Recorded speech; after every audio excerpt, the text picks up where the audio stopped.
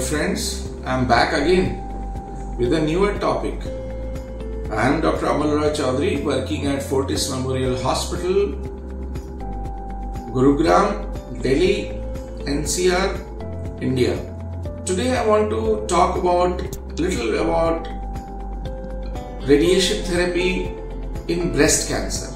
So in breast cancer, depending upon the stage, if the disease is advanced, then chemotherapy first is given, or sometimes even hormone therapy is given.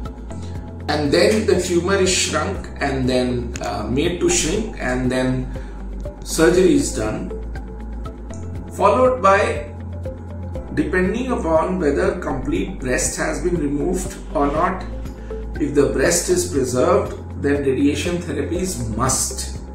Preserving breast means you just remove the tumor surgically and remove the lymph nodes, and then you give chemotherapy, or if patient has received chemotherapy, then radiation has to be given. So sequencing can be any ways. Either you give first chemotherapy, then do surgery and then radiation, or you do surgery first, give chemotherapy after that, and then thereafter the radiation comes. So radiation is basically the last man standing in the treatment management of cancers of the breast. Now radiation again depends. The side effects of radiation I am more concerned about, and I am going to talk about it. That side effects of radiation is dependent upon the technology what you are using, what kind of technique is being used. So in modern radiation medicine now we have advanced technologies, especially for left-sided breast cancer patients.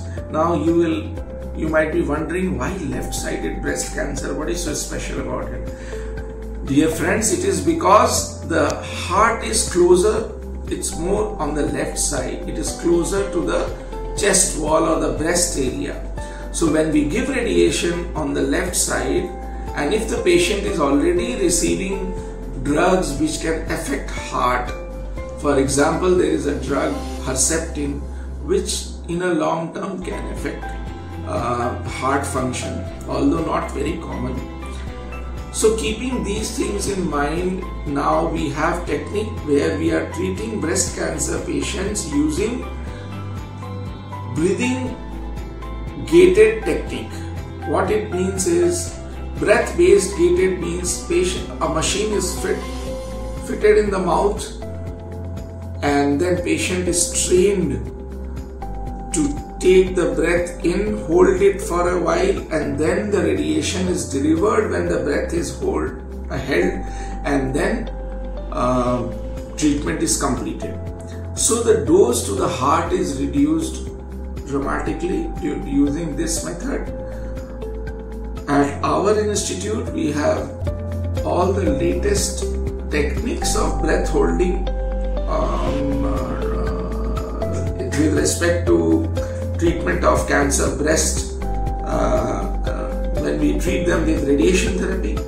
So that toxicity in the lung, that is pneumonia in the lung, after the treatment is completed, or heart toxicity is reduced.